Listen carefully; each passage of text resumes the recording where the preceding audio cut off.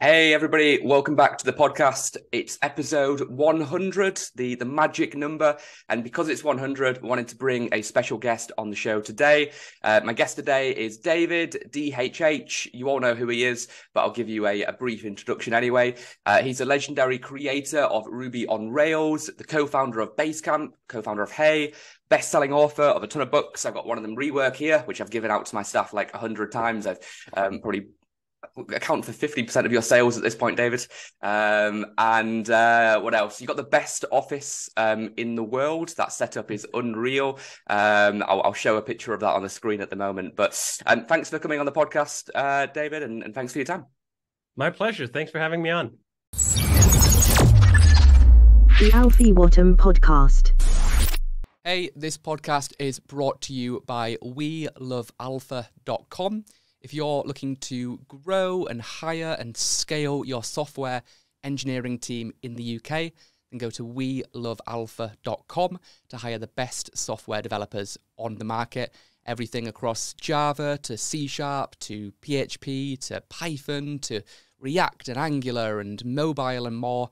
Go to WeLoveAlpha.com to hire the best software engineers in the UK now. So, quite topical, but you're leaving the cloud. What's the story there, mate? What's happening? Yes, so we have run both in the cloud and on our own hardware for a really long time. I think we adopted S3 all the way back in 2010 or 12 or 10 plus years ago. So okay. That was the first foot into the cloud. And then about 5 years ago, we went in deeper. And then when Hey, we went all in. Hey launched as an entirely cloud-only operation when we went live in 2020. Mm-hmm. And then things started to go a little sour. Okay. And the reason they went a little sour was because I started seeing the damn bills. And they were outrageous. And they kept getting more and more outrageous. And I kept having this thought in my head that, you know what, this is just a temporary transition. There's all this cool stuff happening in hardware right now. We are going to be beneficiaries of Moore's law, and cloud pricing is going to come down. What happened? Cloud pricing did not come down, right? They've stayed high, and all the ones who are getting whatever the sweet deals on clouds are the Netflixes of the world and wherever are using these clouds in a way with mega usage that just wasn't us, right? We're a mid-sized SaaS company, and the bills just didn't make sense. So that was the one part of it. And then the other part of it that didn't make any sense was it was no easier. I bought into the narrative that the cloud was going to make it easier to run your applications. You were going to need fewer operations staff. The configuration was going to be easier. The monitoring was going to be easier. And now we've tried hard with very good people for 5+ years to realize some savings in terms of productivity. And we've seen just about bupkis squat, nothing diddly do. Those two things together, you just go like, this doesn't make sense anymore. All the while, we've been all in with Hey on the cloud. We kept running Basecamp on our own hardware. So we kept having one foot in the camp of, do you know what? What does it cost to run your own stuff? What complications are there in running your own stuff? And I was sold the cloud dream. I bought the cloud dream. I bought the idea. I bought the metaphor that like, oh, we shouldn't all be making our own power. Why are you running your own power plant? Are you in the power plant business? No, just buy your electricity from the plant, right? And I went like, yeah, we're not in the infrastructure business. Why are we running our own hardware? That was a very, very clever sales tactic. I really gotta just clap. Whoever came up with that metaphor, sure. That's $1 billion campaign. Or maybe even $1 trillion campaign. But it just wasn't true. It was not true at our scale. We tried very hard for many years with great people. We could not make it add up. So we finally sort of opened our eyes, saw that the emperor had no clothes in our situation, and went, do you know what? Let's get out. No more. No mas. Time to leave. And of course, once we made that sort of decision, which was multiple factors, right? Like it was cost, it was the lack of productivity gains, it was this unnerving sense that when US East 1, which is the most popular AWS region, goes down. Seemingly like a third of the internet is offline. And you just go like, wait a minute, wasn't the internet designed to be this decentralized wonder where everyone have their own computers and we're not interconnected in a way where if one provider goes down, then everyone goes with them? And it's just like, I don't want that future for the internet. I do not want the internet to be owned by 5 hyperscalers, and I'm not going to contribute to that. I owe my entire career, my fortune, my everything in terms of work to the internet. I need to do to the internet as I wish it do unto me. Yeah. And for us, that meant getting out, working with smaller providers, owning our own stuff. And here we are. We have now on a hyper accelerated path to get out, because this is kind of like this thing. We have this switch, right? Like when the switch turns on, and the number that is sitting in my head right now is we are spending $38,000 per week on the cloud on stuff we don't need to. Yeah. We just placed a mammoth order with Dell to replace a bunch of stuff. That's going to come home. That's already paid for. We swiped the card a couple of days ago. Like all sunk costs. Right now, what I'm just looking at, like that clock is ticking. $38,000 a week. The faster we get out of the cloud, the faster that $38,000 a week goes to zero. Yeah. I'm in a hurry. It'll be interesting to see if other companies follow suit, because when it only takes 1 or 2 dominoes to fall for these kind of trends to they already have. So this is the beauty of it. Yeah.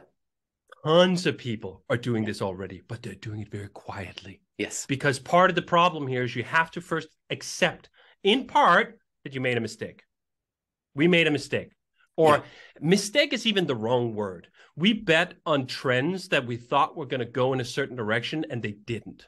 Now, it's not that different from all these tech companies that perhaps overhired during the pandemic because they saw demand all of a sudden spiking, and then things return to trend line, and they go like, oh, oops. We thought this was a decade worth leap in terms of demand and so forth. And it just wasn't. I thought that the cloud was going to keep getting cheaper and it wasn't going to add up to have your own hardware. Oh, okay. That trend line did not materialize. We're public about it. Like, I don't mind admitting to a bad bet. I don't think that makes me less of a person. Lots of other people perhaps see things a little differently, specifically if they have a boss and whatever. There's some things there, right? But the stories I've heard, there's so many companies doing this. There's so many companies doing this, and they're just not talking about it. And I think this is actually why the post that I made went so bananas viral. Like literally millions of people have read the post that I've written on this topic, is because there were a ton of people who already knew what was in those posts. They had already done the math. They had already reached exactly the same conclusions, but no one wanted to stand up and say, look, the emperor has no clothes. You say the emperor has no clothes. I can't help but imagine a DALL-E-generated image of Andy Jassy walking around naked. But I should nuance that just a slight bit, right? Sure. I don't think that the cloud is terrible for all businesses of all kind. I think the cloud is actually wonderful for a whole host of things. I think you have to be very careful about how you use the cloud, especially as a startup. Now, as a startup, should you be buying mammoth orders of Dell equipment off the gate? No, you should not. Just like you shouldn't sign a 10-year lease. Sure. Your whole operation might be out of business in 18 months. You should absolutely take advantage of, this is a speculative venture. How can I minimize my capital expenditures and so on and so forth, right? Cloud, wonderful for that. Now, the danger is that you jump on cloud on that premise, which is a good premise, and then you start using all the proprietary shit. And by the time you've validated your idea and you're like, oh, this is an ongoing concern, I might actually be able to plan for a 5-year amortization scheme. You go like, shit, I cannot get out. This is Hotel California. There's only an entrance. There's no exit. That's unfortunate. And there are quite a few startups who are in that predicament right now. And where that really gets my goat going is when that cohort of startups go like, shit, our costs are out of control. We're not going to be able to raise money at the valuations we were, 6 months ago. What do? Oh, we got to fire a bunch of people. And I go like, no, you don't. Cut your cloud costs first. Do not fire a bunch of people who now go into a terrible job market because you're sending all your money to AWS. That is just not a fair or nice or a good or prudent way of running a business, in my opinion. Yeah. So anyway, the cloud has its purpose. If you are a spiky business like Amazon, does the cloud make sense for Amazon? It makes huge sense for Amazon. They have these enormous spikes around Black Friday and Christmas shopping. And then like nothing, comparably speaking, happens in like March. You should absolutely set up in such a way that you can use your side products. You can use all this unused capacity the rest of the year, rent it out to someone who will buy it. Wonderful setup. It's a wonderful setup for anyone who needs like huge spikes. SaaS companies? Not so much. The vast majority of SaaS companies are boring as hell, which is why they're good investments. Sure. Because subscription businesses are incredibly predictable. Our business is so incredibly predictable that at one point we predicted like how much storage did we need like 18 months into the future. And we hit the mark with like an error of margin of 0.5% or something bananas. When that's your situation, when you have a scalable, predictable business, it's a complete, why are you paying to rent?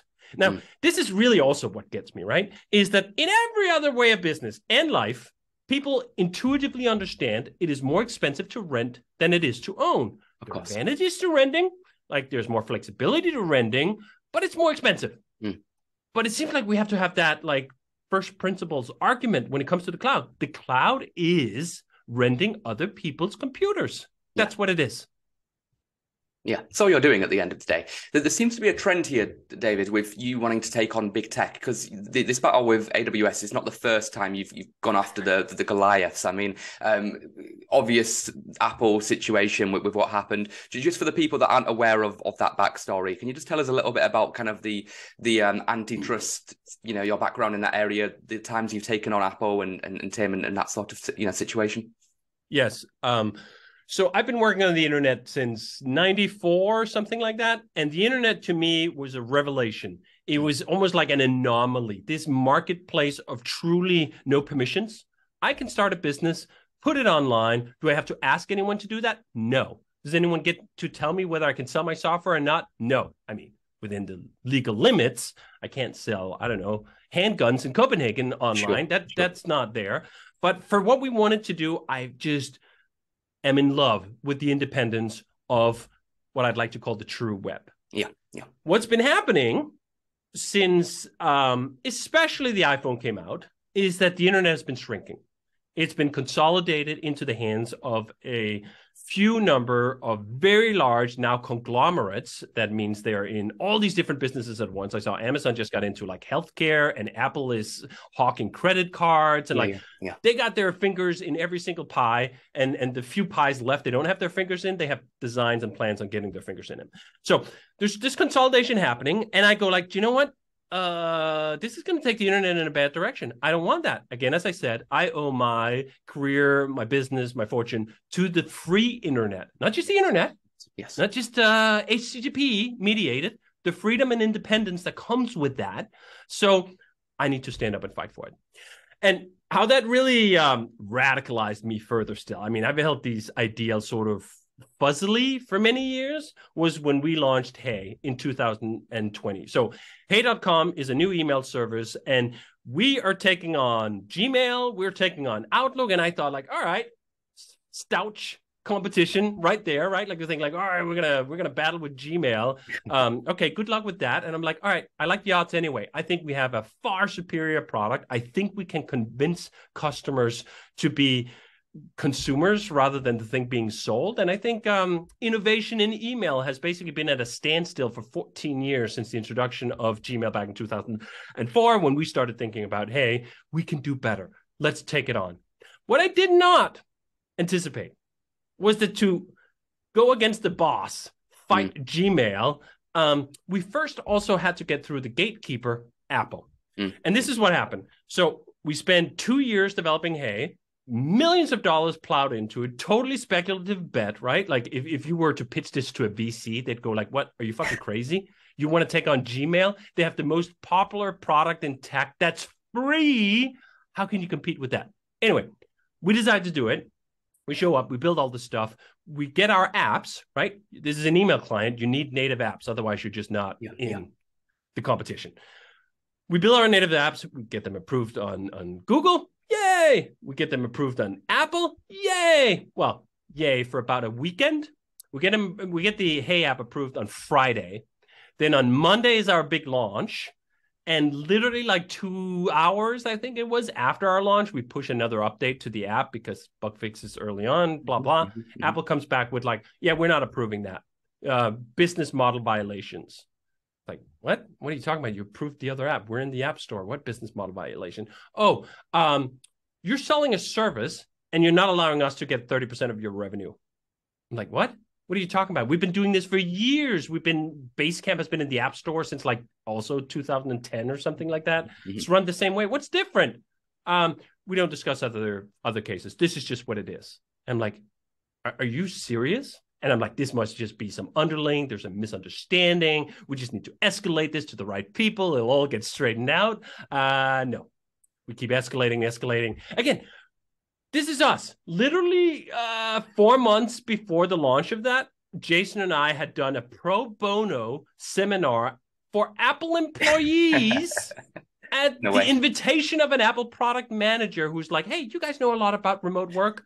This is the pandemic. We have to do a lot of remote work. Can you come help us? And we thought like, hey, we're golden. We did a literal ad for Apple back in the 2000s where we're like, oh, Macs are really cool. They're great. And whatever. We're like, we should be in golden standing with this company. Sure. And they show up and they want to destroy our business unless we give them 30%. And I just go like, no, we're not doing it. I will burn down this goddamn business myself before I let these bandits do it. So we took on this epic battle. It took 2 weeks. And I think Apple was taken so aback the fact that anyone would dare say no to them that they just didn't even really know what to do. And you can, on hey.com/Apple, I think it is, there's the whole history of it. And it's just fascinating to read back through it because you can see Apple just go like, wait, this doesn't compute. What do you mean someone is telling us no? We are Apple. You must do as we say. Well, we didn't. And we fought them, and that turned into this whole antitrust battle. I testified in front of Congress. I testified in front of several state houses. This is a really long, drawn-out battle that I was super gung-ho for like 2 years, and then I got a little discouraged that nothing fucking changed. But then what's happening now is that change is finally coming. The thing about the Leviathan of state power is that it may come slowly, but when it comes hard. The EU passed this new Digital Markets Act last year that's going to come into real effect next year in 2024. That's going to give us everything we want. Yeah. It's basically going to give us the freedom on the phones that we've had on every other computing platform since the beginning of computing. That is, if you make a piece of software and you find a buyer who's willing to pay for it, you can transact. This is the logic that Apple has upended together with Google. It's a duopoly. Or I actually like to say it's two monopolies conspiring. It's actually not a duopoly because the markets are separated. Sure. The vast majority of iPhone users are never, ever looking at an Android phone. And many Android users are not looking at iPhone phones. So these are segregated markets. These are monopolies we're going up against.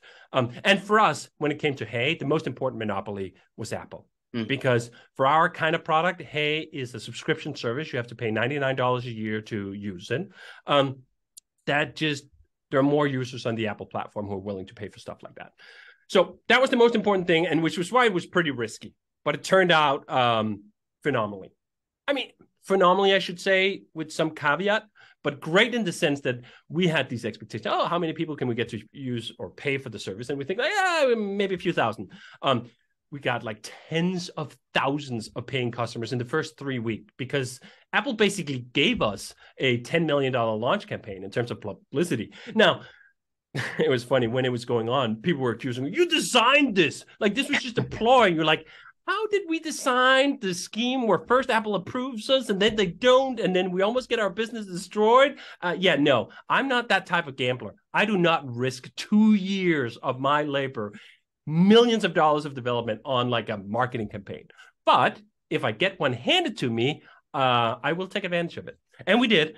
And Hey has been thriving off that. But holy shit, it was a wild 2 weeks. I mean, of the history of this company, I've been working with 37 Signals now for 21 and a half years. There are like 3 episodes I can remember that kind of just I could watch on my Aura Ring, like my stress levels being through the roof. And that Apple event was right up there. Hey, really quick video just to give you a free subscription to Coder magazine. Coder is the #1 publication for all the latest tech news, expert insights, and exclusive industry interviews. With Coder, you get the inside scoop on what's happening with Elon Musk, with Bill Gates, with Jeff Bezos, with Mark Zuckerberg, and so much more. So if you work in the technology industry, then I'd highly recommend that you give Coder a read today. Just scan the QR code on the screen for free access now, or go to welovealpha.com/magazine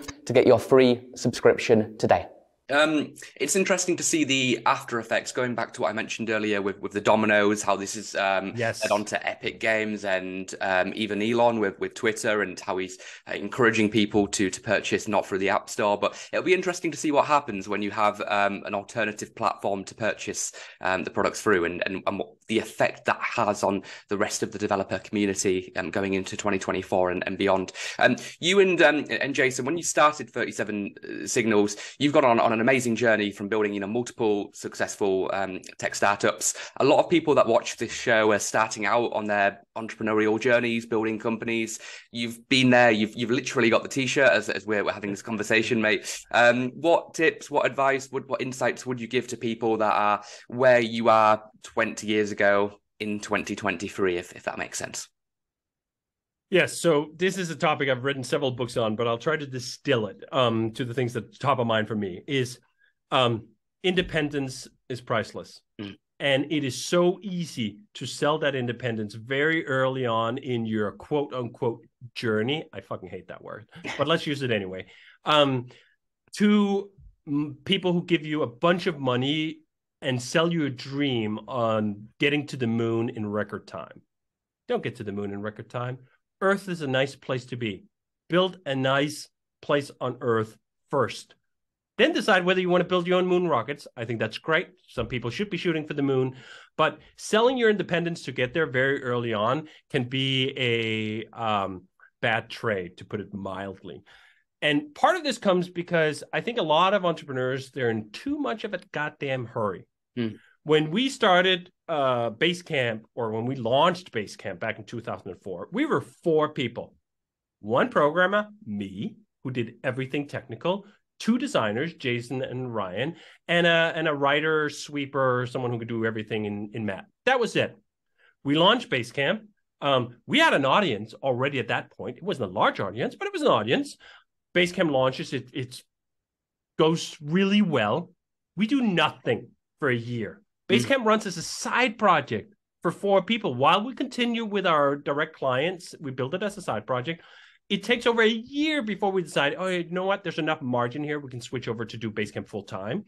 We do that. And Basecamp continues to grow and everything. Like 2-3 years into it, we're like 7 people. Don't be in such a damn hurry to grow.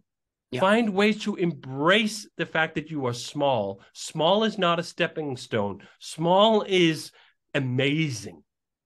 I mean, I wake up quite a lot of days wishing we were smaller, and we're just 80 people. We're not large by any sense of imagination. But those early days, I find a lot of entrepreneurs, they're in such a hurry to get through that phase. Oh, this is just like, I got to get on to the next thing, and I got to raise a bigger round. And I got to, no, dude, calm down, chill.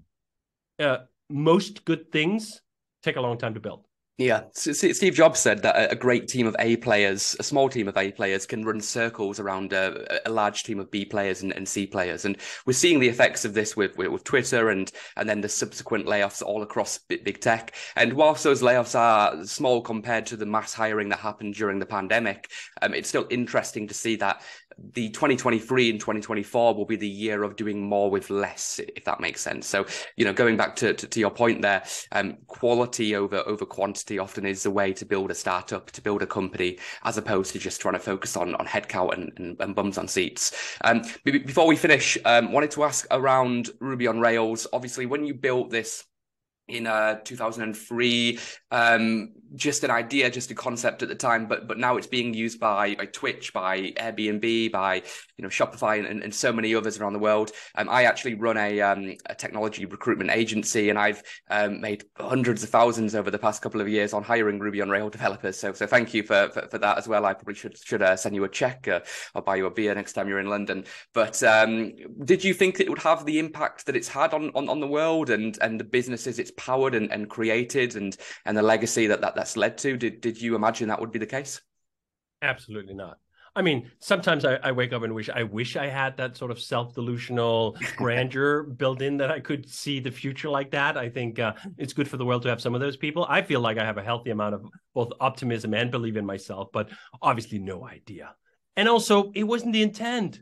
I built Ruby on Rails for myself. I built Ruby on Rails because I fell in love with this beautiful programming language, Ruby, that has not been surpassed since. The light of Ruby has not dimmed one iota from when I first discovered it over 20 years ago.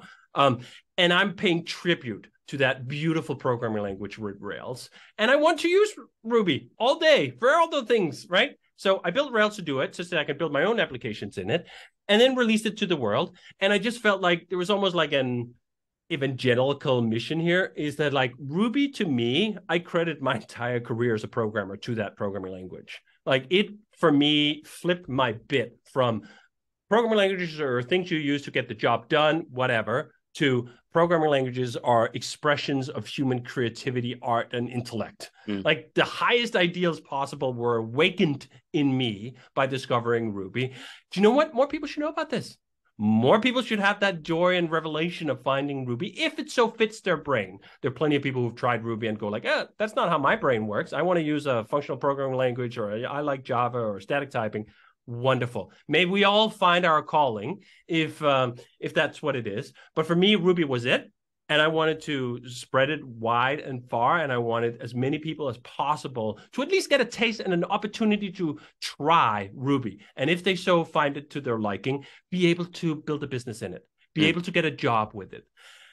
And this is where I marry sort of commerce and creativity and art. Like, to me, they're all facets of the same thing, that if you have something that is beautiful, make it commercially viable so that more people can enjoy it. Awesome.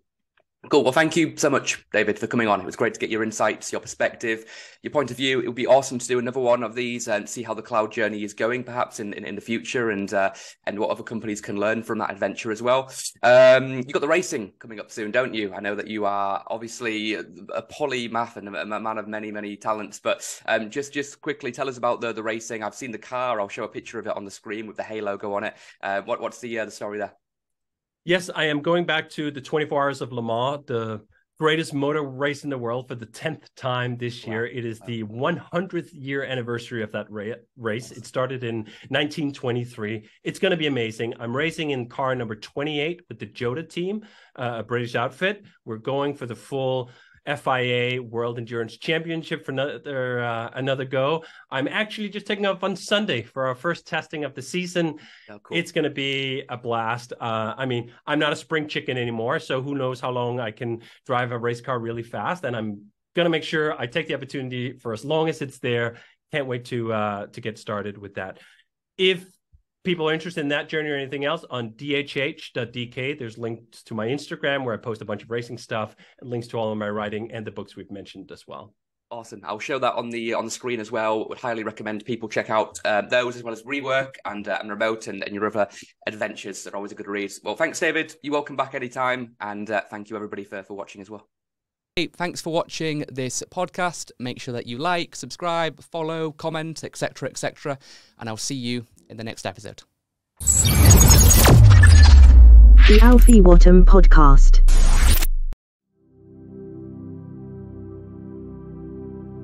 Imagine if you were able to hire the next Elon Musk. Or if you got a job at Facebook, back when it was just a startup. Well, these people and these opportunities, they are still out there, and we have access to them. Access to all of them. At Alpha Technology, we specialize in software development recruitment, across London and the UK. From React to Java to C# and more.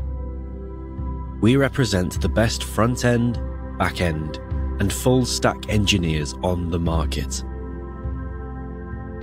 This includes top developers from Meta, Amazon, Apple, Netflix, Google, and more. Our clients operate across AI, blockchain, VR, AR, fintech, edtech, health tech, and more. From startups to global enterprises and everything in between. But Alpha isn't just a recruitment agency. We are also a tech community. We host podcasts, run meetup events, and lead ED&I initiatives, supporting women in technology, BAME individuals, and the Tech for Good ecosystem. So, if you're a company looking to hire software engineers, or if you're a developer open to new opportunities yourself, then we are here to help. Alpha Technology. Recruiting for the future.